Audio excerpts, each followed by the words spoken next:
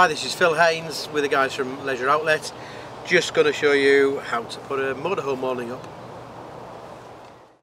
So we've got the Driveaway out of the bag, we've just squared it up and put it against the motorhome.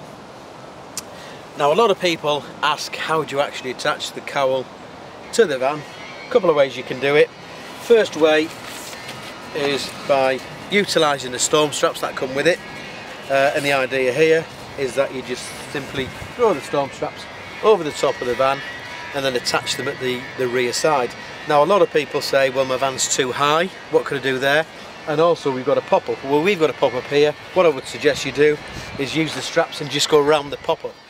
As to how to get the strap over the top of the van is to get an old tennis ball or a new one, put a slash in it, pop the end of the storm strap in there, and then you simply throw that over the top, peg it at the other side. The ball makes sure that you can't damage the vehicle.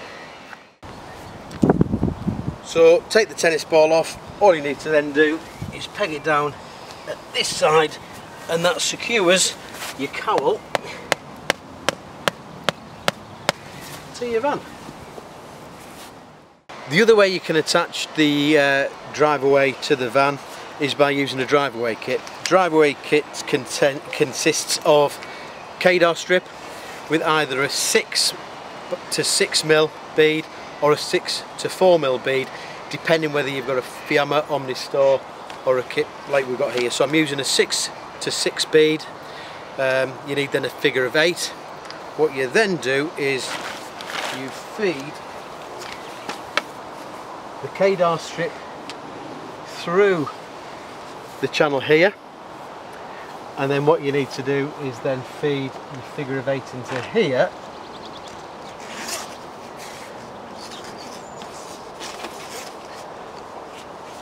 and then the cowl of the Driveaway is then fed through the figure of 8, like so. And then you just feed that along, feed this along, and that secures the cowl to your van. And then just feed it along, and that is your Driveaway attached to your vehicle using the Driveaway kit. So we've got the cowl attached. We've actually, in this instance, we've used the Driveaway kit, and for added security we've used the straps as well. Straps obviously would go back and front of the vehicle just to secure the cowl. Next thing I always do is I always peg the base of the awning slightly under the van. So again, what we'll do is we'll just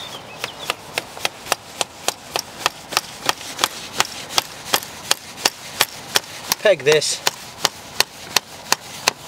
under the van.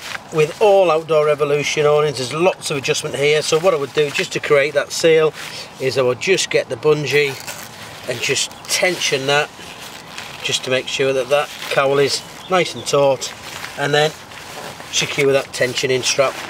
So that's the back secured. What we can then do is look at squaring away the canvas and then start to inflate. So just loosely peg the 4 corners before you inflate. Loosely peg it and don't bother tensioning any of these straps, because what we'll do is once it's inflated we'll loosely guy it and then we'll go around again and peg it properly. So we've got the cowl attached, we've got it pegged at the back, we've loosely pegged the 4 corners. Before inflating, a little tip is I would consider opening the zip of the side door.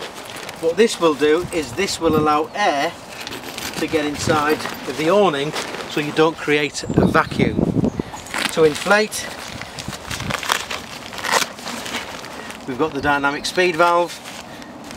Push the button out. If it's out, that means it's sealed and you can inflate. If it's in, that means it's open. You roll towards the open valve when you're packing it away. But we want to inflate, so push the button out.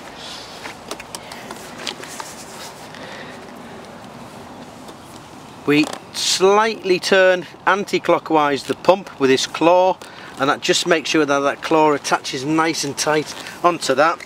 This is a one of the high pressure pumps we use for testing. So this isn't the pump that comes with it, but the awnings do come with a double action pump, which makes it exceptionally quick. All you need to do then is start pumping the awning. First there's very little pressure, and you'll find after a while that pressure will start to build, and once it starts to build, you know it's time to stop pumping, and then you can just start to move on to the other beams and inflate those and start to guide the awning out. So we're just pumping up the final beam. So it's the final airframe popping into place now. That's at 4 psi.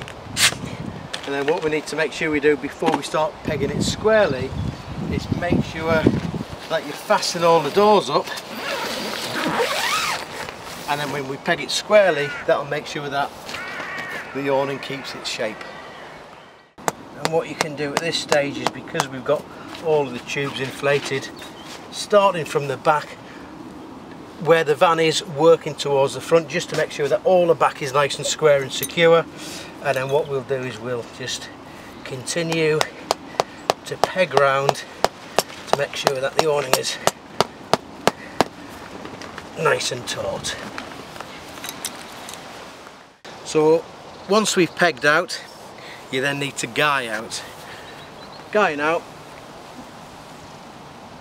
nice and taut. And if you need to tension it, all of these guy ropes are adjustable using this little tension device here. So just pull it taut, it retains itself in the teeth, and that just makes sure that the awning is going nowhere.